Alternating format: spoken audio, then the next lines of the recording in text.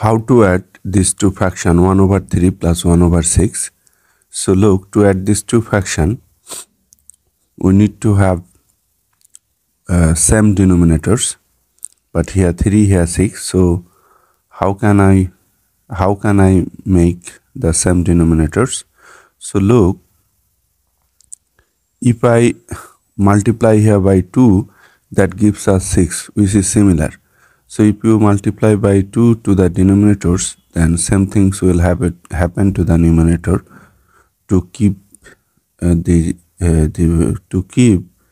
the value of this fraction 1 over 3 unchanged.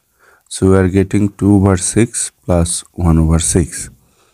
So now take the same denominator and just add the numerator. So we are getting here 3 over 6. Now you need to reduce this fraction, that is, you need to cancel the common factors. So divide the numerator and denominator by 3. So what will happen? You are getting here 1, then 2, that is half is the answer.